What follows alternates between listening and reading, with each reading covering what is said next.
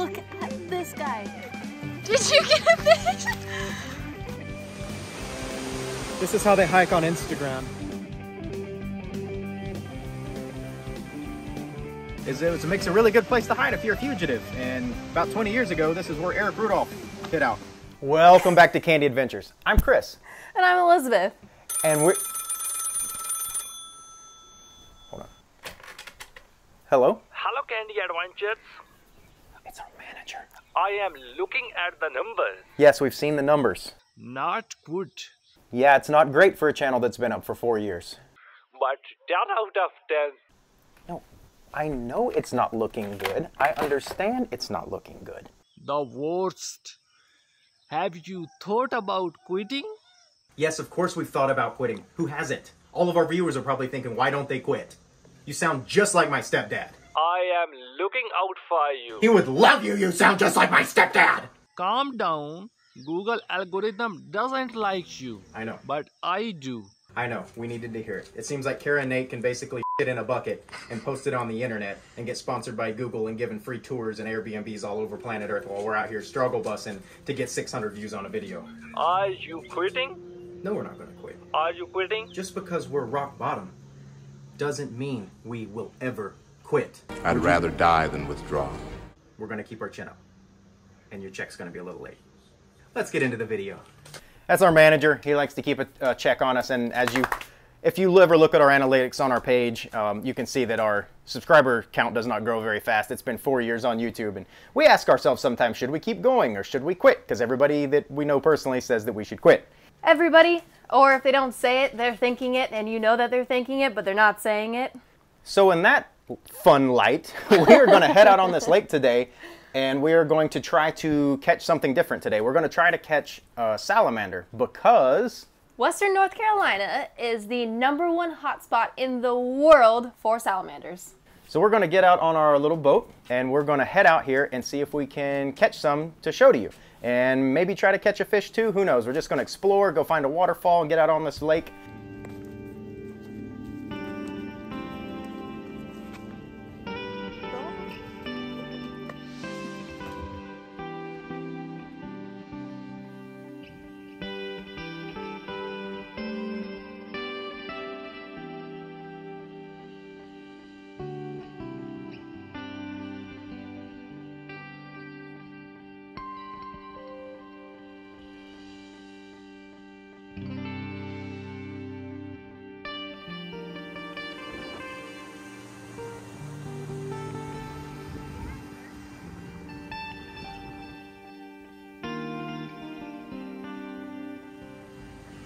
Well, you can almost beach it.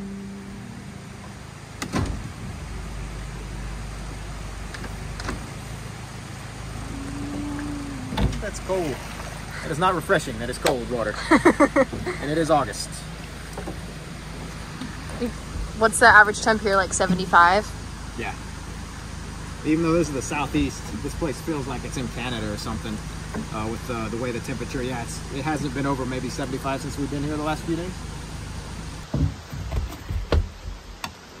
Fun fact, when you look around and see how dense all this vegetation is, and like it's almost impenetrable, and you can't even hardly see through it, let alone walk in it, it makes a really good place to hide if you're a fugitive. And about 20 years ago, this is where Eric Rudolph hid out. The North Carolina mountains, ground zero for the largest, most expensive fugitive search in United States history. The arrest ended the 5-year manhunt in the same town Rudolph built the Olympics bombs, the bombs he planted outside an Atlanta nightclub, and the 2 bombs detonated outside this Atlanta abortion clinic. And they couldn't catch him for a long time because it's so dense, it's so hard to see in here. Somebody could be hiding right there and you wouldn't see him. So he'd kill wild game, eat salamanders, and fish from the rivers in the mountains. So could Sasquatch. So anyway, fun fact. Have there been Squatch sightings here? Yes, there have been Squatch sightings here. Not by me, but I have heard of Squatch sightings here. And that would be a really cool video series I'd like to get into as well. Just an excuse to go walk around in the woods and camp. Which is the same thing we use fishing for, just an excuse to go outside and film. All right, Mona, you want to go look for salamanders? How's that? Let's go. All right, so the cool thing about where we're going is there's a waterfall, but the only way to get to that waterfall Is by boat. which is kind of the theme we're doing. The cabin we're at, we boat into it. The waterfall we're going to, we're boating into it. So it's a really cool little waterfall that a lot of people don't know about.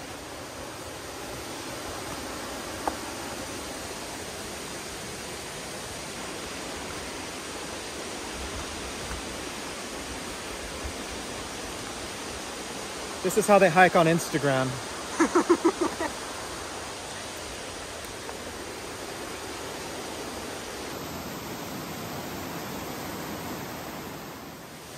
So this little pure virgin river here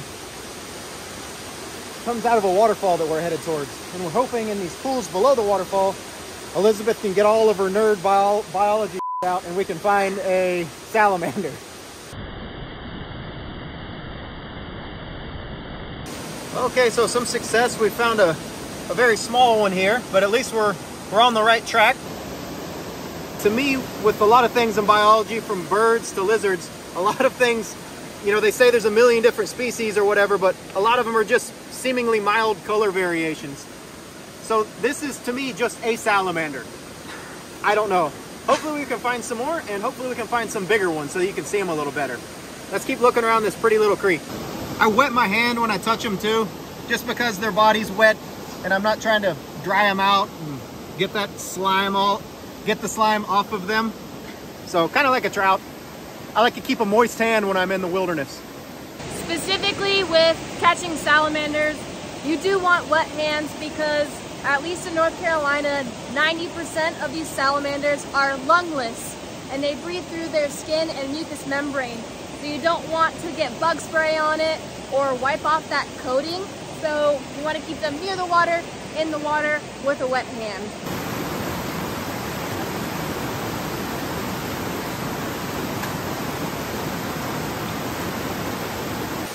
All right, so we're getting close to the waterfall. And it looks like Elizabeth may have gotten one. We're moving up on the size chart here. Whoa. Look at that guy. A lot of these salamanders are hard to identify down to like a species because they all look very similar. They're brown or black with some stripes or some spots. And because there's so many species in the same area, you have to be an expert to really narrow it down. Or maybe we can find a common one that is starkly different than the others. But regardless, we're catching salamanders no matter what kind they are.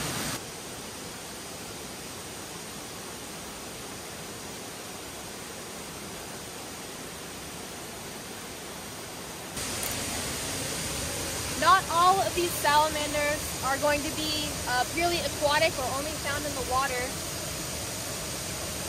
They still need a moist environment, but you can find a lot of them on the side in little burrows or under logs or leaf litter.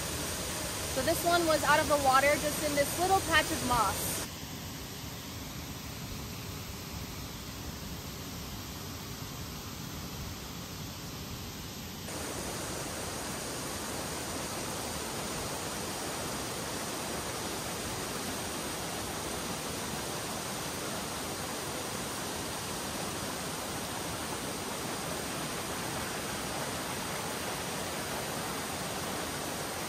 So I think I found someone's geocache. If you've never done geocaching before, people will hide things at specific coordinates and it's kind of like treasure hunting. I didn't do it on purpose, but it's very well marked.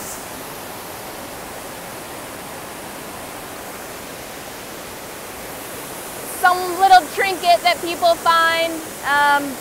So I guess there's probably more if this is marked as a 2, but kind of cool that people are geocaching in this area.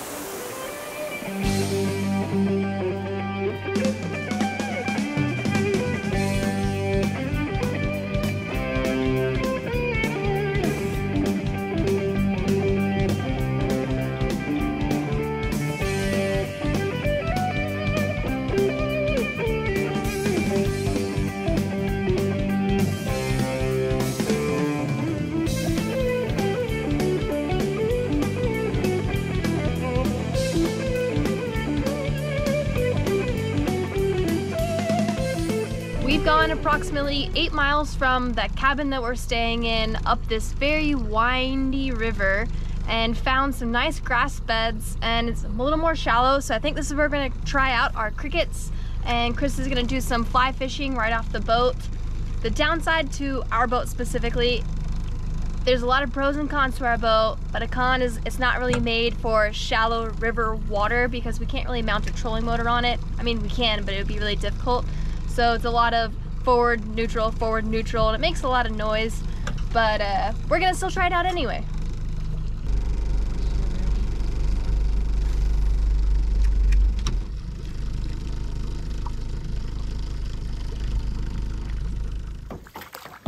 Well, that's about as far as we can go with this boat. This lake has turned into a river.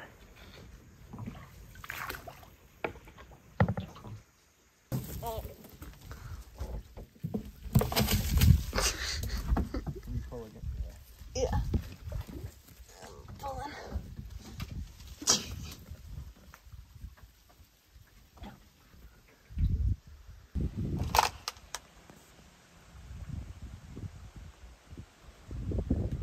All right, so we got out to do a little fishing, and we found a brightly colored newt, it looks like. So it's the salamandering continue.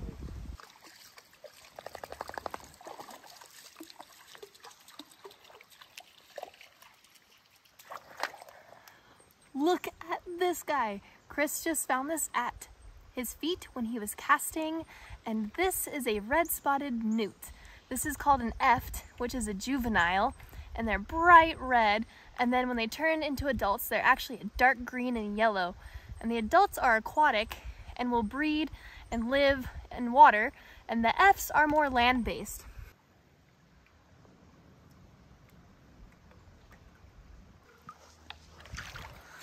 Did you get a fish? Check out this pretty little rainbow. Wow.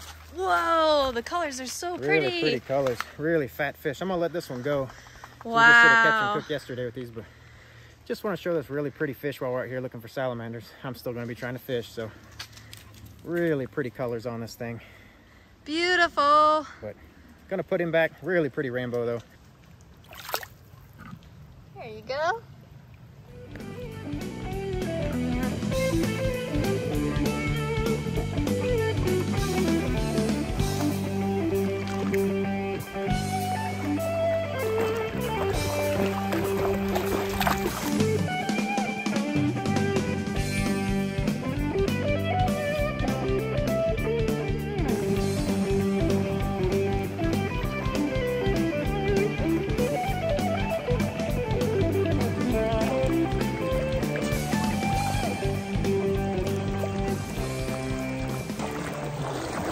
We've gone pretty far up this river, and Beans is of course waiting with us, and she's gotten a little cold, so I think we're gonna head back. And it's starting to lose some of the light in the day, and I still got a bucket of crickets in here that I want to catch a lake-based fish, because we've been catching them in the river, but nothing lake-based yet, so maybe we can get on something in the lake before the day's over. You can see we heavily favor trout fishing. Just like in Guam with the jungle perch, anytime you're just wading around in a river, to me is the most relaxing, fun fishing in the world. More than trolling in the ocean or fishing in a lake or bottom fishing in the ocean. Something about just wading through rivers and fishing is the most fun to me, most relaxing. You're more connected to the water and to the land when you're not separated by a boat. Way less complicated. You can cast where you want, you can walk where you want. I just enjoy it. It's more relaxing to me. Get hung up in a tree, just walk over and go untangle it real quick. You get some exercise, hiking. But this stream is very cold. Very cold and very slippery.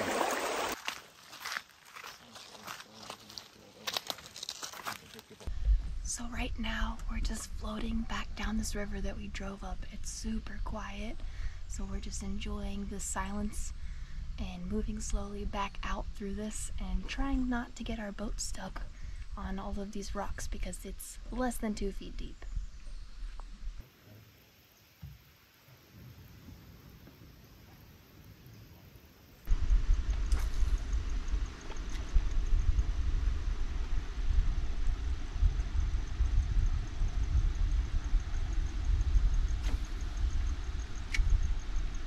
All right, so as per usual, we didn't catch anything, and Well, we did. Well, we caught rainbow trout, and we caught a bunch of little salamanders. But we wanted to catch a lake fish for a catch and cook. That don't look like it's happening, and it's starting to rain. We're running out of time, so I think we're going to cheat and go to a little restaurant that you can. Again, our theme of this last few videos is stuff you can boat to. So there's actually a little restaurant up here that you can get to by boat, and we're going to go up there and I think just enjoy their food. Yeah, so we're gonna go back to the house and get changed and get all nice and go to dinner. Yep, hopefully beat this rain and get out of here, and we'll see you guys in just a second.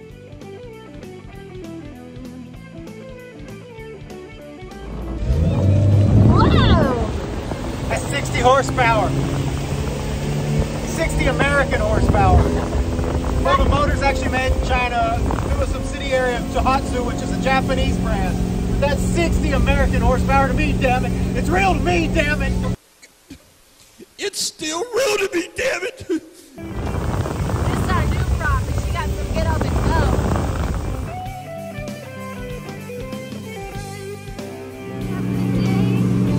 Would you like all the answers?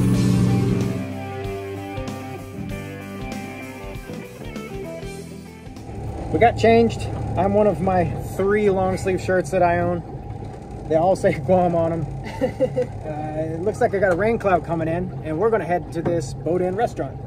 So we'll turn the camera around and show you just how close it is in the middle of these mountains, and the dock is right up against the restaurant. So let's go. Let's go check it out. We are approaching the restaurant in this cove, so you can see that the dock is right here and the restaurant is right up on the shore. So we're gonna find a slip and walk up.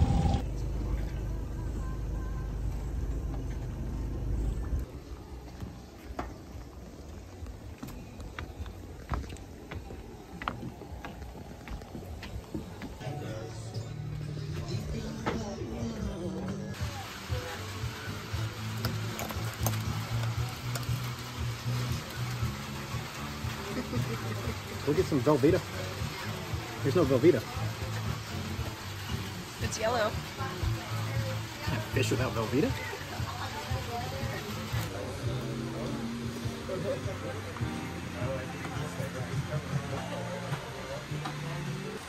We just finished our lovely bottomless fried fish dinner without Velveeta, but it was still good.